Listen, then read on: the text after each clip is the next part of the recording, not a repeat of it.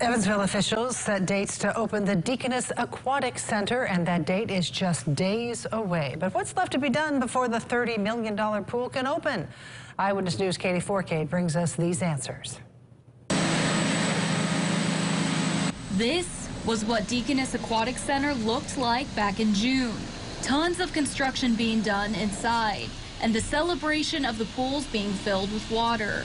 Then flash forward to July, with these pictures from Evansville Deputy Mayor Steve Schaefer showcasing new graphics painted on the walls inside. Now, officials share the next step in this project. We announced the opening date for the Deaconess Aquatic Center.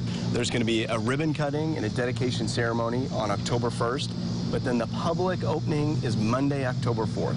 This project seeing some progress both inside and out. Officials say they will serve high school and other competitive swim teams, serving kids who have dreams to be the next Lily King or Michaela Jenkins. Now we have 2 Olympic champions from our city. Having them in the sport and as supporters is something that really helps something like this. But this will also serve to be a place for community members to enjoy. Having a recreational pool, having a splash park, having programs, lessons, and other things that will be announced in the future is really critical to the overall mission of the facility.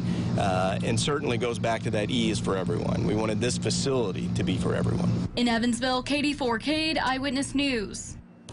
And Schaefer says the competition pool will be open at 5 a.m. and the recreational pool will be open at 9 a.m.